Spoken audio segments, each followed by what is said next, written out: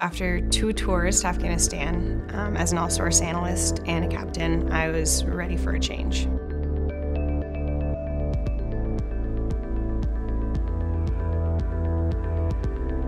I wanted to transition out of the military, but what I did in the military, I loved intelligence.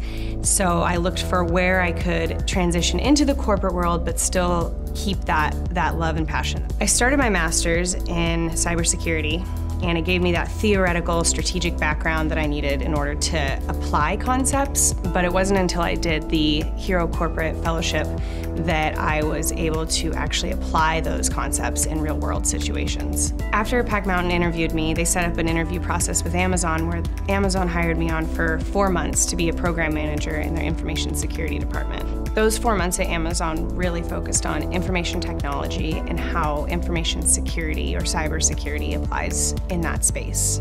After 4 months, I had really clicked with the team, but then my husband was moved to Fort Bragg, North Carolina, and so I needed to find opportunities closer so that I could also keep in mind my family life. Cisco was one of the biggest companies here, and I just thought to myself, that would be awesome. That would be a great place to work. 7 interviews later, I was offered a position as a project manager in their cybersecurity department, which means I help engineers to really focus their energy in ways that are efficient and productive. Over the last few years, the number of hacks or breaches that you've been seeing with companies have just gone off the charts. Different companies have lost their customers' data, or an entire film gets stolen. Well, my team makes sure that that never happens.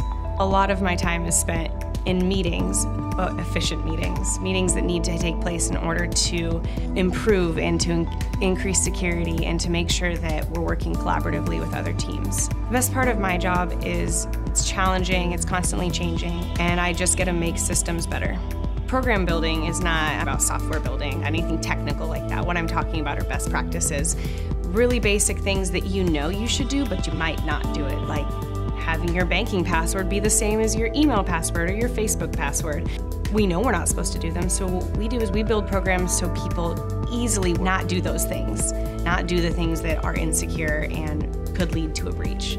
In the military, a lot of our time was focused on problem solving and thinking through what are the worst possible outcomes that could happen. And I still get to do that in my job. I still get to think through how do we avoid people's credit card data getting stolen? How do we avoid the intellectual property of our company, which people have spent years developing, getting stolen, taken by another company? There are so many skills that I learned in the military that I apply every single day. Patience, resiliency, adaptability, the basic key things that they want you to have in the military that you don't even realize you're building just because of the situations you're being put in. I first joined the military because I wanted to make a difference and I wanted to help serve our country, and I'm still serving my country, just in a different way. My advice to a transitioning service member is not to look for a specific job title, but to find out what drives you. What makes you happy with what you're doing every day for 8 hours?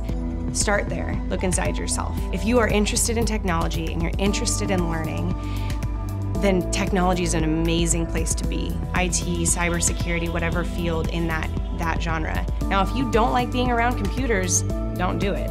But if you do, then you're on a platform for success because IT is exploding. There are opportunities all over the place.